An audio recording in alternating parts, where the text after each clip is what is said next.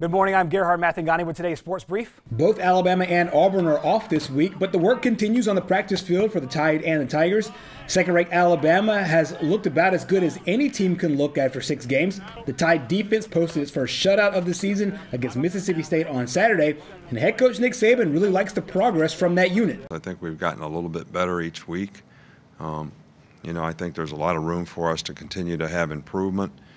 We've got several young guys playing, and those guys, I think are developing more and more confidence in what they're supposed to do, how they're supposed to do it, why it's important to do it that way. So the mental errors are kind of going down, and we tackled better in the last game, which I thought, the Ole Miss game was not very good, and I think we've tackled a little better in each game. So I think those things will be critical in, finishing. We played a little better on third down the last couple of weeks, which is also important to getting off the field, not letting people extend drives on you. So there has been improvement. There's a lot of things that we definitely need to continue to get better at. Alabama will continue working through the bye week, and head coach Nick Saban says the special players find ways to improve. Everybody that I know that is a really, really good player, always makes reference to having a good coach. They welcome the critical eye of people watching them, correcting them, and I think there's some ingredients that are important in that. And the first thing is you got to have humility.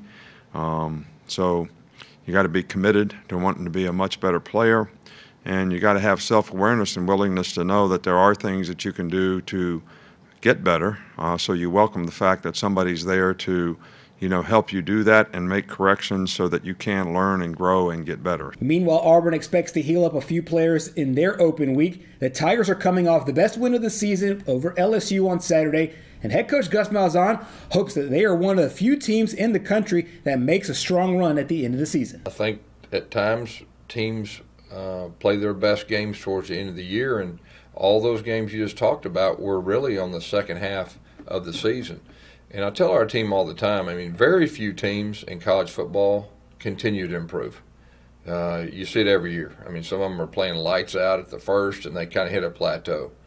And, so we've always been one of those teams that pride ourselves on, we're going to be one of those teams, few teams, that continue to improve. And really, so that's really our message here. And, I think that's what you saw in the Game 6. We played our best game. Now we got to continue to keep doing that. And finally, Alabama has finalized the 9 games in its non-conference schedule. The Tide will start with in-state foe Jacksonville State in Tuscaloosa on November 25th. Should be an interesting matchup between the Tide and the Gamecocks. Up next, they'll play Stanford, and then either North Carolina or UNLV in the revamped Maui Invitational. This year, that tournament will be played in Asheville, North Carolina. Later in December, the Tide faces Clemson in Atlanta in the Holiday Hoopsgiving event, then home games against Furman, Houston, and East Tennessee State to finish off the month. They'll take a break from league play to face Oklahoma in the SEC Big 12 Challenge in January. That's your Sports Brief this morning. Our program continues next.